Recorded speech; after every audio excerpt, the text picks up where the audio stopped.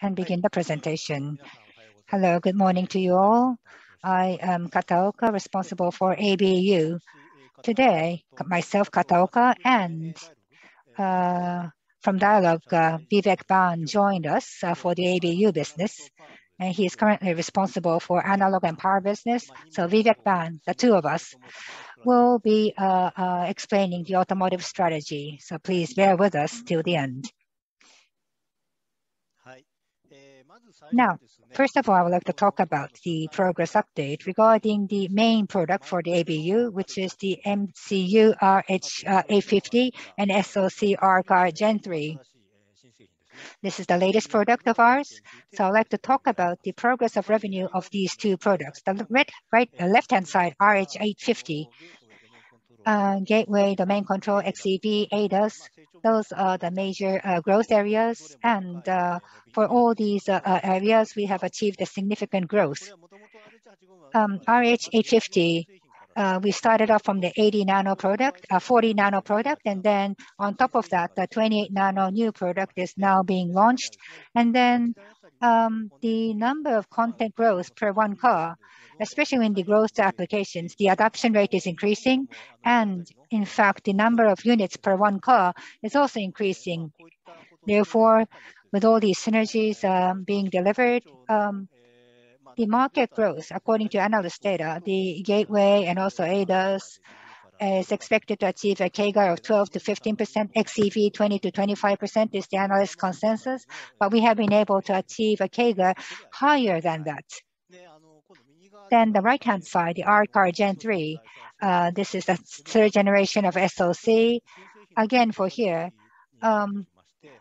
this shows the timing of new product launch, and the ADAS and cockpit have been achieving a significant growth. And most recently, new gateway, central computers, in this area, we have been able to secure design in. So therefore, this is expected to lead to further growth in the future. Of course, this year, again, the demand is expected to continue to be strong. And for RH850 and R-Car Gen 3 up until now, and also continuing this year, the revenue for these products, this is confined by the actual supply constraints. So we have not been able to fully catch up with the demand growth. That is the current situation for these two products. Now, next page. So here, I would like to talk about the growth pillars for the ABU business unit.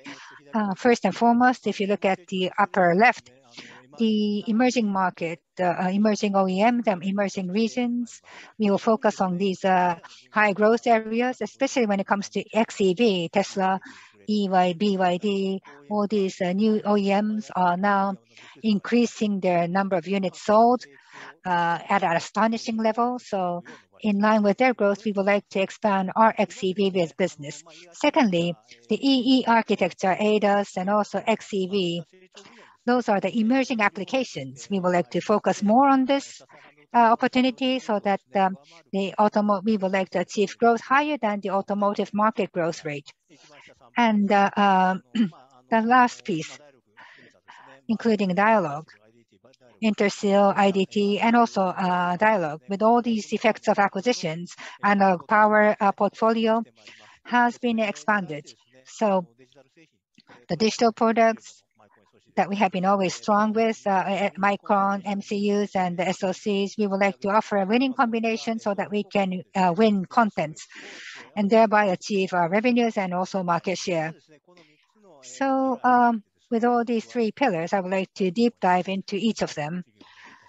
Next page. This relates to our growth for the emerging customers and emerging regions. So the in progress and the revenue growth are presented here. For the design-ins last year, because we have established a dedicated team, so as a result of that, we have been able to achieve a significant growth in design-ins. Consequently, if you look at the middle part there, the future revenues, based on certain assumptions, based on the DE numbers, we are able to translate into the revenue growth expected for the future. So as you can see there, for revenues, we are by far overwhelming the market growth rate in terms of our revenue projections based on the D-in progresses. Next page, please. Next page, please. Yes. So, for the strategy for these emerging customers and region, there are 4 major pillars. I'll start from the upper left. Winning combo, especially when it comes to XEV, reference designs, and also turnkey solutions. We would like to achieve such kind of evolution so that we can expand our product portfolio. And two-wheeler EVs is also increasing in addition to four-wheelers. So including that opportunity, we would like to expand our business here. And if you look at the left-hand bottom, markets, China, India, and Southeast Asia, and of course, US, those are the new OEMs there. And of course, IT platforms are now coming on board. So we would like to target them and expand the scope of our customers. Of course, what is good about them is that these customers are quite fast in terms of translating into actual sales. And rather than prices, they focus more and attach stronger importance on time to market and also the supply. Therefore, this translates into faster revenue growth and improved revenue gross margin. So we expect these benefits by addressing these opportunities. Now, upper right, because these are the new emerging markets and therefore the orientation of these customers are therefore different. So new business models, new services, and new products will have to be provided to them. Just an example, RISC-V based products, for example, as well as cloud-based software services, those environments should be provided. That's another focus area. And the last one, bottom right, startup mindset organization was set up as a dedicated team, as I just mentioned earlier. With this new team, we would like to catch up and agilely respond to the speed of the new customers and expand our business as a result of that. So the next page, EE architecture. How do we respond to this market? D-in and revenue growth are presented on the slide here. Design-ins, the central computers and gateways, these SoCs, we have secured all design-ins and also the domain control MCUs. So SoCs and MCUs, by expanding the product portfolio, we have been able to achieve a significant increase in D-ins. In 2020, the SoC major platform D-in was secure, so 2020 numbers is outstanding. But in 2021 as well, we have been able to achieve a favorable increase compared to 2019 level, and favorable growth is expected for this year as well. So therefore, as a result, the revenue growth projected for the future is going to be larger than the market growth. Now, in concrete terms, for the measures that we have to implement for the EE architecture, that is explained here. If you look at the left-hand side, one of the strengths of Renesas is that the SoC, MCU, and analog power. So we have a broad portfolio of products. So especially when it comes to EE architecture, if you look at the car picture there, central zone and actuators, all these different ECUs, domain ECUs, central ECUs, and actuators ECUs, and sensors and actuators. For those opportunities, we can provide many different total solutions, a total solution. So what is important here is that customers' reusability, software reusability and scalability will have to be enhanced by providing development support. And of course, if you look at the left-hand side, safety, security, IP, across different products, we have a common structure there. And also when it comes to winning combinations, including analog, we provide a total solution for our customers. And furthermore, recently, and of course going forward, we are trying to expand our capability at the bottom there. Traditionally, for each ECU, different development environment was provided. But nowadays, going forward, we would like to have a unified development environment across many different ECUs. So if you look at the right-hand side, based on that, we will provide many different tool sets, driver, middleware, framework, and applications. So we would like to expand the portfolio of softwares so that the software-defined cars and software-defined architecture of our customers can be supported through our system-level integration, meaning that the customers, they will move from the ECU specific optimization to a broader optimization for the entire car. So in relation to this, the collaboration press announcement for this environment was made just yesterday. We made a press release yesterday. Now talking about the ADAS market here, designing on the far left. First and foremost, our central ADAS and also camera SoC and safety MCUs. By expanding our product portfolio, we have been able to achieve a significant increase in DN. Just like the EE architecture in 2020, hundreds of billions of yen of project DN was secured. So 2020 numbers is outstanding. But even for 2021, we have achieved a significant increase compared to 2019 level. So this will result in a revenue growth by far exceeding the market growth rate in the future. So as for ADAS, the additional initiatives that we are planning to implement, if you look at the left-hand side, traditionally central ADAS camera and MCUs, as well as the related peripheral AHL and other camera interfaces and PMIC and timing ICs. These have been the products that we offered for the ADAS market in the past. But now, if you look at the level 2 on the left-hand side, the R products benefits was the low power consumption and also the major tier 1 collaboration, strong footprint among them. Then on the right-hand side, for the next solution in the future, with the acquisition of IDT in 2019, ever since, we have been able to offer the state-of-the-art RF 28 nano and RF CMOS. So with this low power consumption, low noise radar analog products have been expanded, centered on this RF CMOS product. So for the central camera, the radar is added. So the fusion-enabled total solution is now going to be expanded for the future.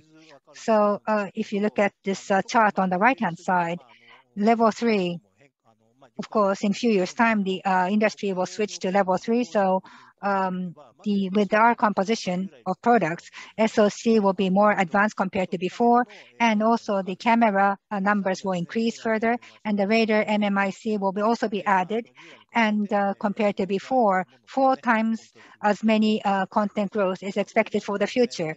Therefore, in the ADAS area, we'll be able to achieve a growth rate higher than the market average. That is our plan. Now, from here, I would like to talk about the EV market, and the strategy will be explained by Vivek Ban. Vivek, please take over.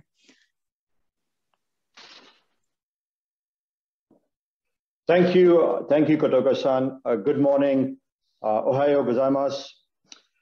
Let me take the opportunity to explain the growing and expanding presence of Renesas in the EV market. If you look at design-ins, we have seen a very strong opportunity pipeline and a very strong momentum to secure design-ins. Relative to 2019, in 2021, we achieved design-ins that were 420% to the 19 levels. As far as revenue is concerned, we expect EV revenue to grow significantly from where we are today at a healthy CAGR of 40% and significantly contribute to the expansion of revenues for our automotive business. As we all know, the market for EV is growing at a healthy rate of 25%. We at Renesas anticipate that our growth will be a lot faster than the market based on the products that we are bringing into this space. When I talk about products, not only the strength in our digital and MCU space, but also our growing product portfolio for analog and power. As we look at the products here, Renesas has invested and we are very excited about our broad product portfolio. In fact, we believe in the market today, we have one of the broadest and most diversified product portfolios within our competitive space. With that broad portfolio, we expect our content to increase in EV solutions, and we also expect that our products and silicon would be used in multiple places, and a lot of these products are also used many times within a single system. With the investments that we have made in the past and also the acquisition of Intersil, IDT, and now Dialog, we have a very rich portfolio of products that we can offer in the EV space, which very well complement what Renesas was previously offering with MCUs, SoCs, and power solutions. Specifically, in analog and connectivity, we see a lot more opportunities with the new products that we have. And overall, the serviceable market that we see with the products that we have has expanded significantly. A quick comment on the power side, power device side. We are actively investing in differentiating our MOSFETs and IGBT solutions. We also recognize as Renesas that silicon carbide will be an important technology for the EV market going forward. And we are evaluating and exploring options to internal and external options to make sure that we are able to offer SiC-based products in the future. Next slide, please. Further strengthening our broad portfolio is our focus on offering differentiation.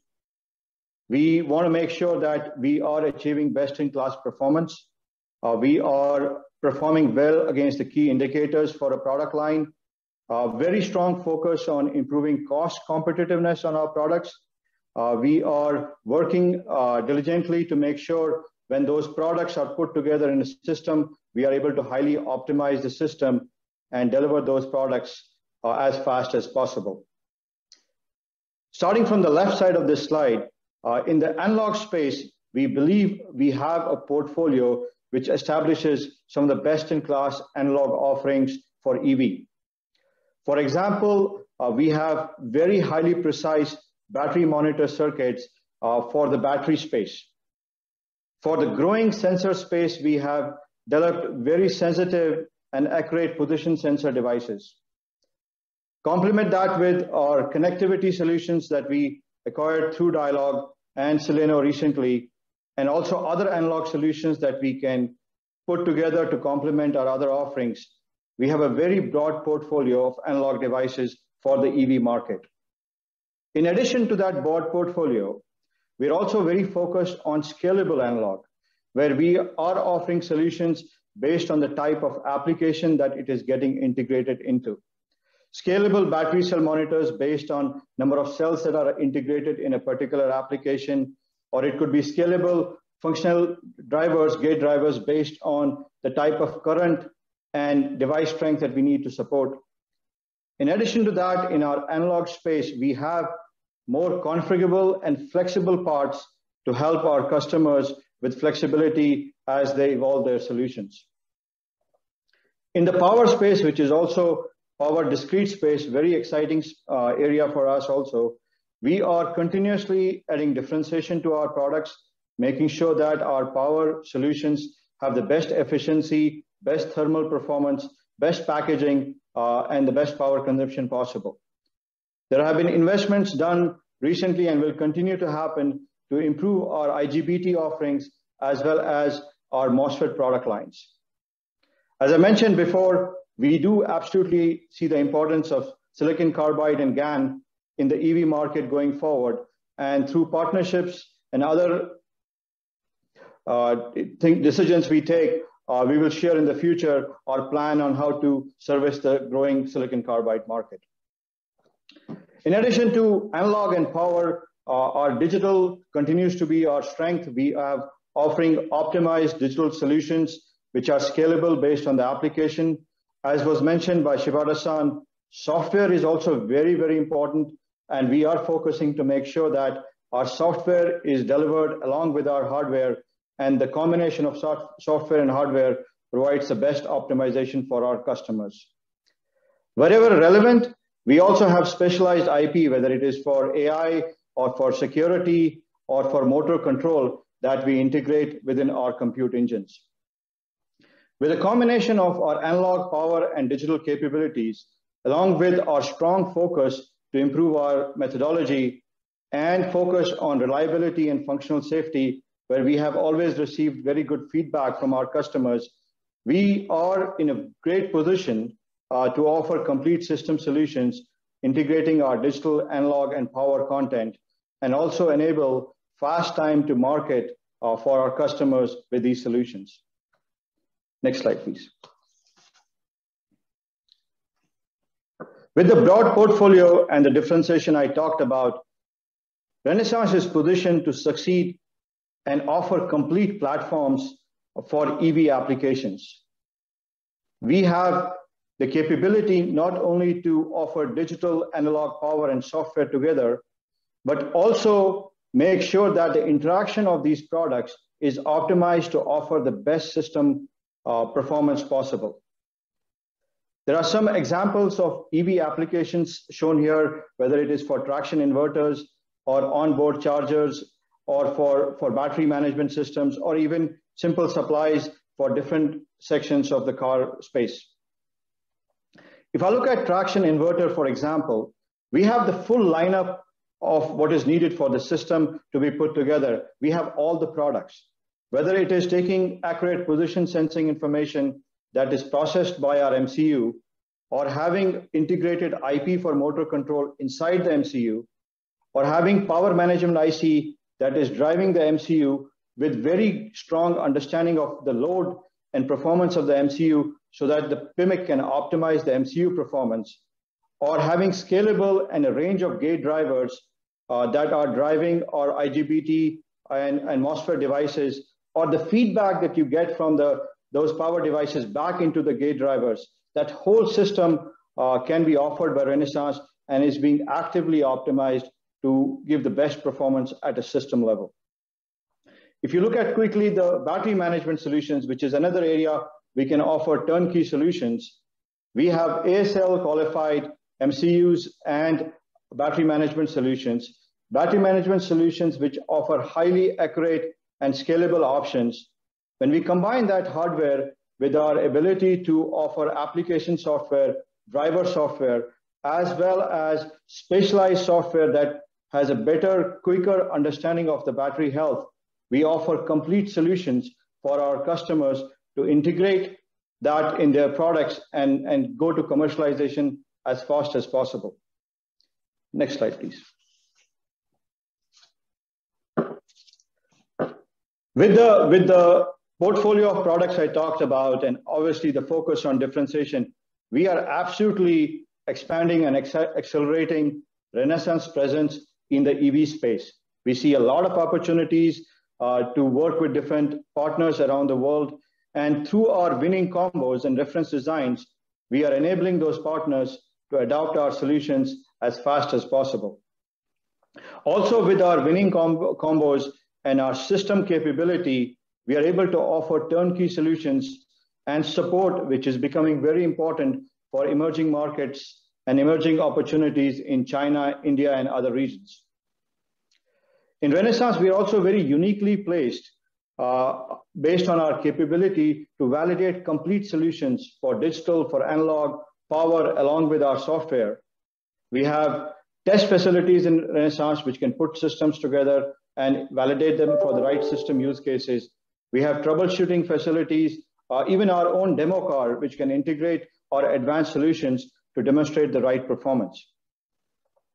Also, many customers struggle with functional safety, quality, and reliability. We have a very rich history and know-how to deliver in that space, and we continue to expand our capability to offer the best solutions possible to our customers. With the strong portfolio that I talked about, and also the differentiation that we are strongly focusing on, we are continuously investing to expand our innovation for EV. We are very, very focused to improve the cost of the total solutions that the customers can enjoy from Renesas, and also to offer products for the lot of opportunities that we see in the EV space. We are continuously looking at increasing capacity front-end capacity that Shibata-san and Shinkai-san talk about, so that we can service those growing capacity needs in the future. Thank you. Arigatou gozaimasu. Thank you very much. Now we would like to entertain questions. If you have a question, please click raise hand icon.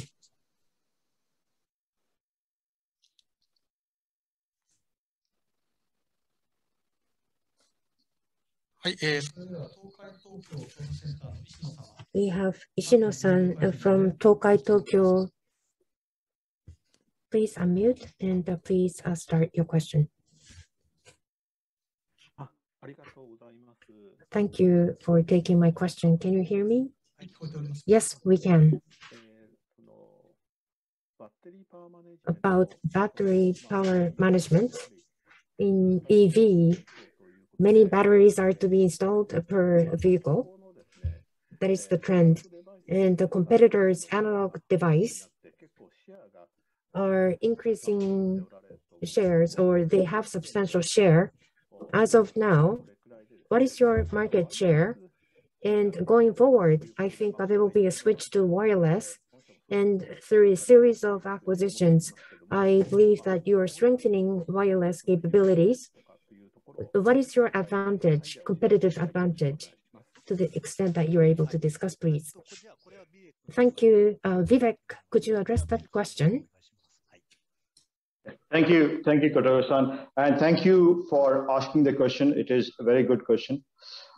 In battery management specifically, we see a lot of opportunity. In fact, it is one of our focus areas. You talked about our competition. We are aware of that. And we also are working in partnerships to offer different kind of battery management solutions based on number of batteries that are integrated, number of voltage levels that are being desired by the market, and at what current and accuracy level. So we have clear differentiation in terms of our accuracy, in terms of monitoring, in terms of the software that we offer, and we expect that we will be very successful in the battery management based on the opportunities and the feedback that we have received from the market. Also, you talked about wireless.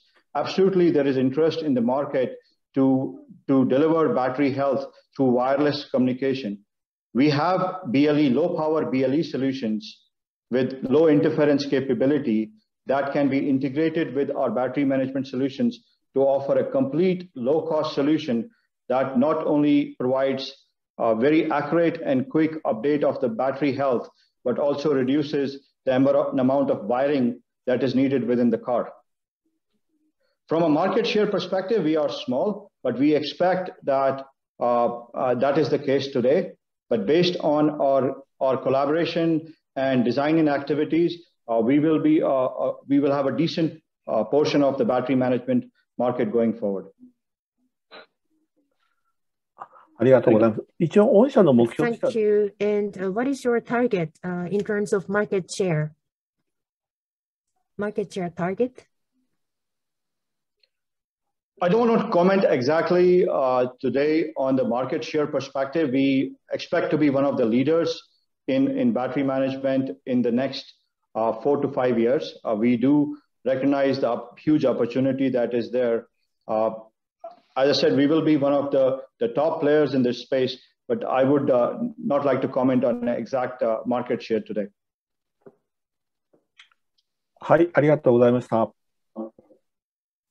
Okay, thank you. Thank you. We have already overrun the scheduled time to finish this meeting, so we would like to take the last question from the floor. So this will be the last question. Yamazaki-san from Nomura Securities, please unmute yourself and begin your question. Hello, thank you. This is Yamazaki from Nomura Securities. Just one point of confirmation. In the material, you said long term. So you talked about the market projection and your revenue projection for long term. What is the time horizon when you say long term? And my question after that is that for MCU market growth, compared to before, it seems that the market growth is accelerating compared to before. And I think that is one of the reasons for the shortage of supply. So what is your projection pertaining to the number of MCUs per one unit? And also for the future EE architecture, when we shift to the new architecture, do you have to foresee any risks? So what is your projection on this matter? Okay, thank you very much for your question. I would like to answer. This is Kataoka. I would like to answer your question. The long term, we are talking about 2026 or 2027 as the time horizon. And then, so based on that, MCU, as you pointed out correctly, we originally, when it comes to domain or when it comes to zones, the MCUs, I think the price per se will go up because it will become high end, but we thought that the number of quantity-wise, it will come down up until a few years ago. But the second page, I think, is a good example. But in reality, this is just illustrative, but I think content growth, it's often said that 8 to 20% growth for content per annum. But in terms of our MCU, the market has developed faster than expected. So a 40% CAGR is the market growth rate. So I think for some time, this kind of growth rate will continue. And then, will this last forever? Like for 10 years from now? To be honest with you, cannot predict if that is going to be the case, but definitely with XEV and ADAS and zone and the domain control, those applications are growing definitely. So for the next several years, I think this kind of growth rate can be expected. Therefore, this is not really a demand issue, but I think that we have actually determined this growth rate based on the supply capability of ours. But the inventory is also piling up to some extent. So that is an area that we have to pay attention to and carefully observe the trends. So we'll keep an eye on that and then try to expand our business on par and at a comparable rate, at least with the market. Did I answer your question? Yes, thank you.